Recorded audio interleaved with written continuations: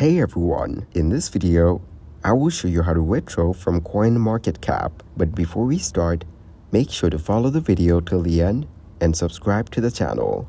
First, go to your browser and search coinmarketcap.com in the address bar. Open the Coinmarketcap website and log into your account by adding your credentials. Scroll down and you can view real-time market data for cryptocurrencies.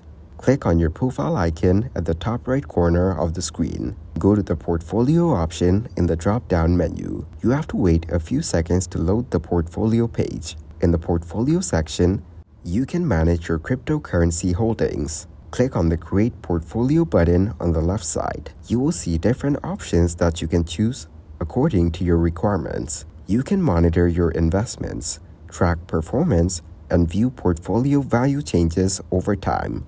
Click on the Add Transaction button at the left and select the coin. You will see a list of coins to select. For example, I choose the Contentos coin. Go to the Buy option, add the quantity, and click on Add Transaction.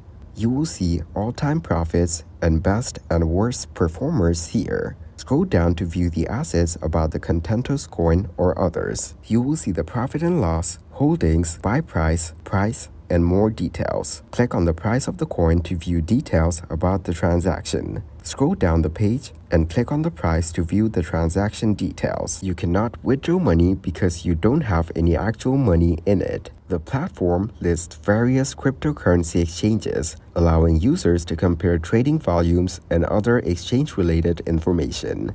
In the portfolio section, you can view the history of the prices through the graph. Click on the diamond icon at the top right corner of the screen. You can collect the diamonds and redeem them for the rewards and offers.